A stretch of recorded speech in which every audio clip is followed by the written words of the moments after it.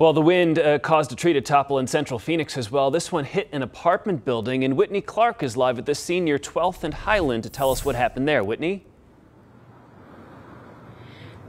Jared, the sun is out where we are right now, but we want to give you a look kind of at just how powerful this storm was when it swept through this area earlier today. Take a look.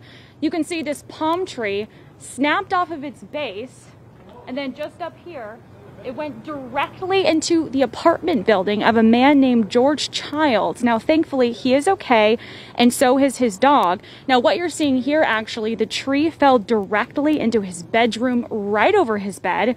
He had actually been sitting on it just moments before. The first thing he noticed, of course, was the sound and glass breaking. He has an extremely positive attitude right now. Take a listen to his reaction. I'm ecstatic. I am ecstatic. I have to thank God above for saving me on that one, because who knows, if I was laying in the bed, who knows what could have happened. Where do you want me to stand?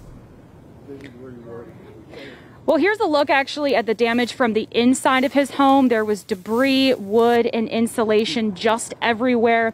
George has already talked to the property manager, and they are actually working on getting him into a different unit for the time being. Now, we've been out here for, maybe 30 or 45 minutes or so. No clue as to when they're actually going to remove the tree. Now, the people who live here tell me this happened just before 2 o'clock. It was incredibly loud. It was the wind that they really heard first, and the tree falling into the apartment sounded kind of like a car crash with all of that glass breaking. But again, thankfully, the people who live here are okay.